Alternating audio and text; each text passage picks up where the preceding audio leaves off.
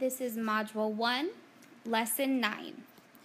Today's objective was to find related multiplication facts by adding and subtracting equal groups in array models. Number 1. Dan organizes his sticker into 3 rows of 4. Irene adds 2 more rows of stickers. Complete the equations to describe the total number of stickers in the array.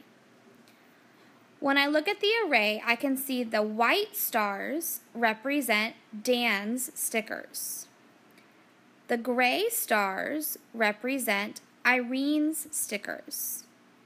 So I have 4 plus 4 plus 4 for Dan and 4 plus 4 for Irene.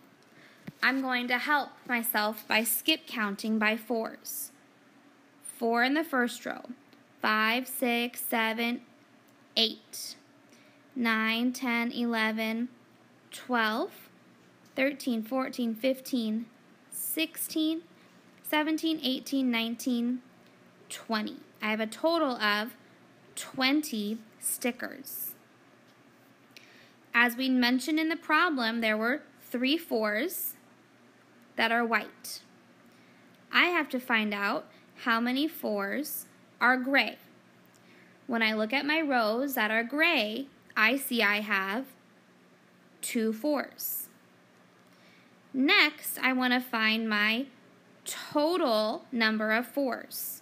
So I'm looking for my total amount of rows, and I count all the rows. I have 5 rows of 4.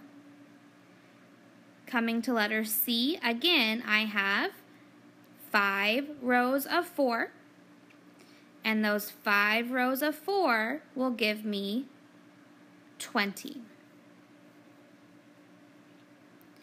Number 2, we're trying to find the total for 7 times 2. We're going to start with 6 times 2, so I'm going to skip count by 2s and label. 2, 4, 6, 8, 10, 12. 6 times 2 is 12. Next I have 1 row of 2, so just 2 dots by themselves, which is 2 more.